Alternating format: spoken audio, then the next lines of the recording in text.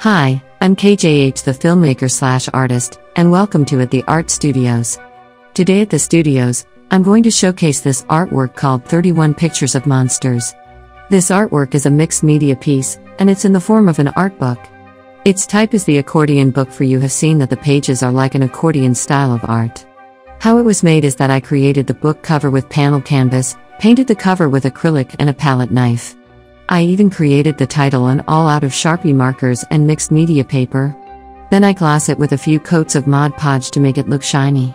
The pages are made out of mixed media papers, and on them I use Sharpie markers for outlines, watercolor paint for the background, ink tints and watercolor pencils for coloring, and white ink pens for highlights.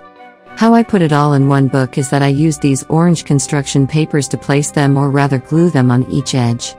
About this artwork, it was part of my Inktober challenge I did for myself, so I challenged myself to create 31 pictures of monsters for 31 days. Well, it's quite the challenge. What I did is that I've created a list of 31 monsters to help me draw these sketch ideas on my iPad, and turn it into an artwork. Also note that this artwork was completed on October 31st, 2021, and I'll let you take it away, KJH. Okay, so here's the book print of 31 Pictures of Monsters, so I'm going to show you the image here. So this is the jack-o'-lantern over here, so you gotta see this is jack-o'-lantern character, it's kind of sinister, and then there's also another character I created. This one's called the Green Witch. I made it for day 2 or something like that, or his Inktober challenge or something like that. And you gotta see this Green Witch, which looks kind of old, and she's carrying a broomstick because you can resemble the Green Witch, and her skin's kind of green. And then we have like evil ghosts. This is a male ghost, so you kind of see this evil ghost looks kind of sinister, like he's up to no good or something like that, or maybe he's trying to hunt someone.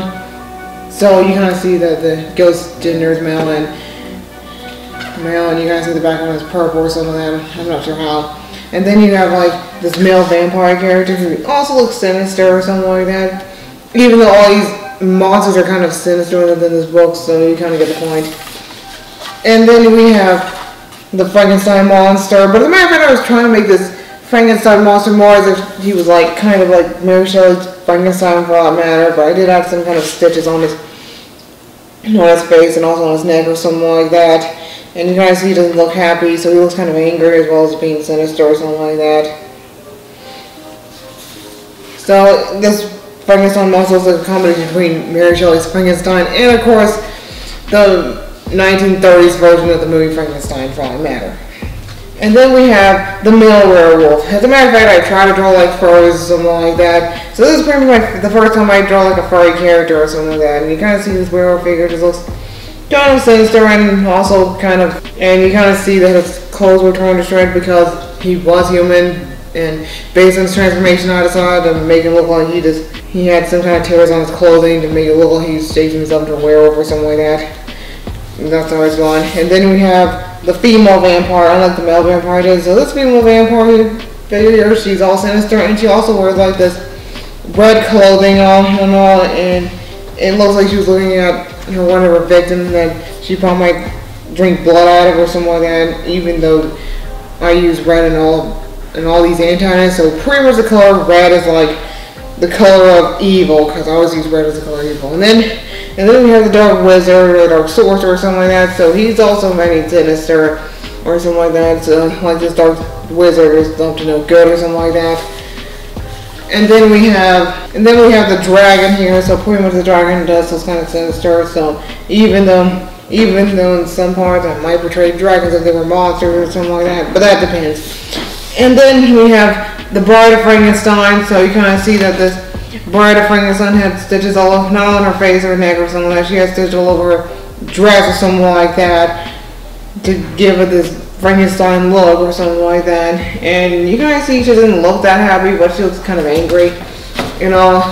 And then we have the female werewolf. So there's another time I created a furry character, but you kind of see this female werewolf had her transformation going around here. Even though we already knew that werewolves start as human and then they just turn to wolf in the middle of the night, especially when they get exposed to a full moon or something like that.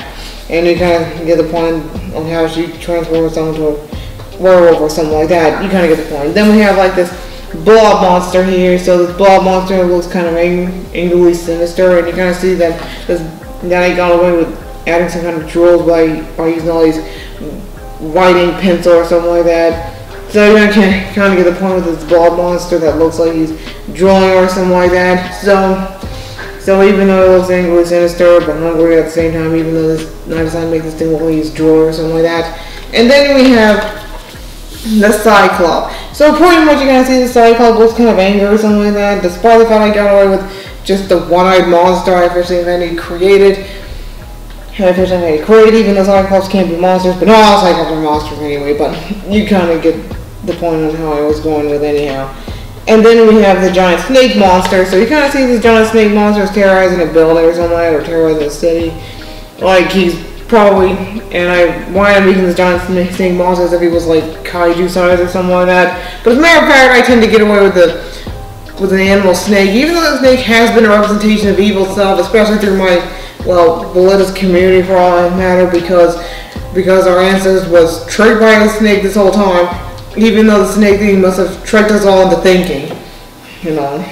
So in some case we promise to create snake characters, and we want to portray the snake characters as if it was a demon monster or something like that, because it tricked us into thinking, leads us into like this whole entire temptational stress disorder happen out of nowhere.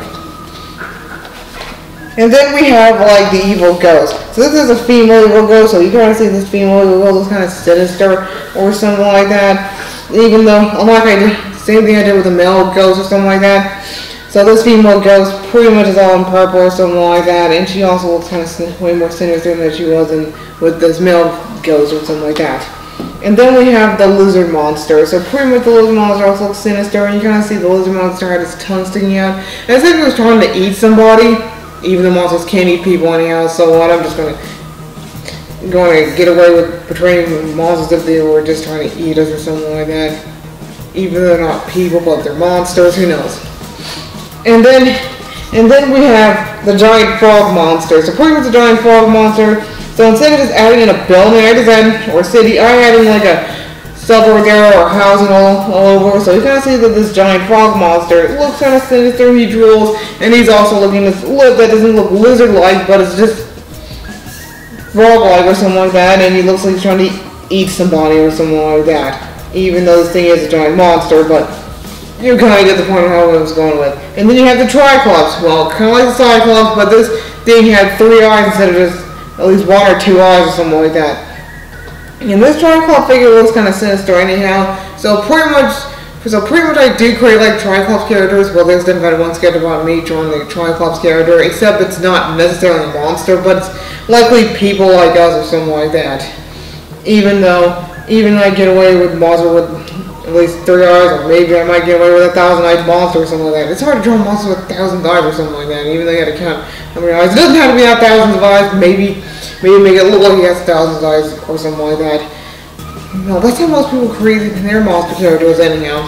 And then we have like the Red Witch. So pretty much the Red Witch is probably, unlike the Green Witch I created, so this Red Witch is kind of like way more younger than the Green Witch was. Even though this Red Witch is using some of her red magic or dark magic and all that stuff, and she kind of looks kind of sinister or something like that. Even though this Red Witch's figure is like all about this beautiful looks and all that stuff, but sinister at the same time. You probably know how I'm going with this looks anyhow. And then we have like the Cupcake Monster. So pretty much I decided to get away with food-like monsters. Like, what if I reimagined food as if they were monsters? So I get away with something like this. And you guys see the Cupcake Monster looks kind of angry or something like that. And it looks like he just wants revenge on all of us for obviously eating all of his cousins who's also kind of a cupcake. And for some reason only, I just got away with adding in sharp teeth and the sinister looks on the Cupcake Monster's face or something like that. So you kind of get the point of where I was going to anyhow, even though they're just food monsters or something like that.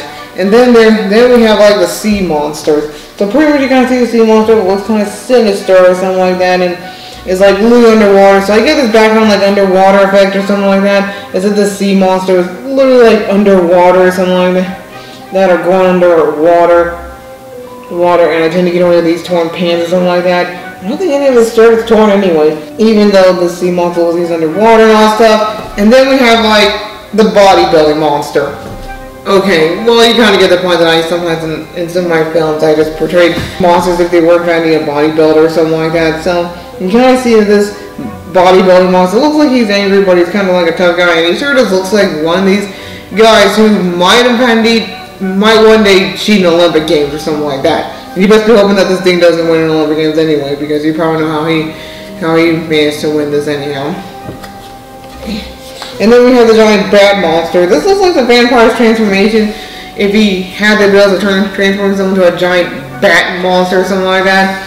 So you kind of see that this giant bat monster is wearing pants on, and he does, and that thing does look kind of sinister or something like that, with his bat wings open up or something like that. And then we probably might assume that maybe this giant bat monster is going after his victim or something like that, the way vampires would just do this anyhow.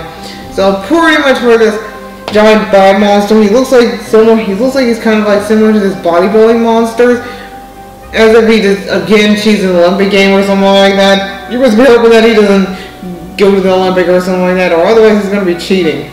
You probably know how I'm going. And then next we have the Mummy. So pretty much the Mummy is another monster character I just created, like we heard from Ancient Egypt or something like that. Even though I did create like one of the KJH show episode of my character, and of course all of our friends just going on an adventure and discovering the King of the Mummy, and even worse, they promised to own a pyramid for all that matter. And they finally got away with this all of a sudden once. So we probably would assume that maybe this Mummy character could have possibly been this mummified pharaoh or something like that. Even though this Mummy character doesn't look that happy, but straight up sinister or something like that, like he's really about to make you want to build a pyramid in your own backyard or something like that. And now we have the ice cream monster. This is another example of how you get away with another food-like monster. So you kind of see this ice cream monster is like hungry or something like that, angrily hungry or something like that. Even though it's the same thing with that cupcake monsters, and these food-like monsters, like the ice cream monster, is trying to get revenge because we again eat his cousin or something like that, and then next thing he knows, he just got mad, and once he does, like it's our turn to get eaten up by them or something like that. And then we have like the black and gray witch. So pretty much the black and gray witch looks like she's way more older than that green witch, or way more older than the green witch, and of course the red witch or something like that. So I'm guessing the red witch is kind of like the younger one, and the black and gray witch is kind of like the older elves or something like that, because you kind of see she's kind of like wrinkled up and had messed up teeth or something like that. And you kind of see she's cooking something that cauldron or something like that, whatever she's cooking. I'm not going to explain that, but you kind of get the point where I'm going. You probably might suggest she's cooking some kind of potion or something like that, or maybe she's about to cook something unusual, like for example, maybe she's trying to cook some people, or rather some children, even though witches in some fairy tales does eat kids in the fairy tale or something like that. Even though in some fairy tales they just get away with kids just defeating the witch at the end. And you probably might figure out what fairy tale I'm talking about. And then we have the pizza monster. So pretty much the pizza monster looks kind of angry and hungry. I just got away with the jewels going on here, like he's hungry for people, like we just ate his cousin or something like that. I'm not going to say more about this pizza monster than I probably might talk about, but that's all I have for this pizza monster. So I'm just going to move on with the next monster. So the next monster is going to be zombie. So you're going to see that I have created a zombie character. Well, I didn't create a female zombie, so I ended up creating like just one male zombie, and that's just about it. So you kind of see the zombie looks kind of sinister or something like that, and you kind of see that this zombie-like character has kind of wrinkles, despite the fact that this thing is likely indeed undead or something like that, and you kind of see it has torn as if this thing was buried for a long period of time or something, and then rise back from the dead or something like that, as if he's out there looking for your brains to eat or something like that. You probably know how it is. And then we have like the robotic monsters. So pretty much this robotic monster, even though it's just a robot that kind of resembles a monster or something like that, or maybe it's just an animatronic that you see from this horror video game you played as. Well, you probably know how I'm going, but even if you were thinking about a horror video game, you probably know what I'm talking about for all that matter. And then we have the monsters looking minions. So you kind of see this minion looks kind of sinister, like this minion figure was trying to do this for his master or something like that, or was trying to please his master, if you know what I mean. But as a matter of fact, I do create minions in horror film or something in the KJH Documentary show, but it just seems kind of innocent or something like that. Before this man on him, it doesn't look innocent or seem innocent, but he seems kind of sinister for all that matter. Based on what he's doing as far as master, you probably figure out who the master really was, so I'm just gonna let you figure it out on your own, or you can just make up a story about who this monster-looking minion really was anyhow. And last but not least, we have this demon monster. So you kind of see that this demon monster is all in red and looks like he can cheat an Olympic game or something like that. And you kind of see he looks kind of sinisterly evil, like he's up to no good. And you kind of see this demon monster is like after your soul or something like that you're after. So pretty much I just give this demon monster a really red pitchfork that he can just carry it around with or something like that. And you probably might point out who this demon was, and you probably might suggest that maybe this demon monster could have also been Demon King of the Monster or something like that. Well, that depends on what this demon is. And then I got away with the end, and then it says the end and also Happy Halloween. And how I got away with this? Well, yeah, even though I got away with this whining pin for whatever it is, I'm not sure what I just draw, but you kind of get the point. So I try to add in like some Halloween colors, like for example, I add red, orange, and of course this darkest brownish color or something like that. I guess it's black or gray or something like that. And then give it the ending like the end, and I guess that is just about it for these 31 pictures of monsters I've created. So I'm just going to end this video tape right now, so take it away, Speechello.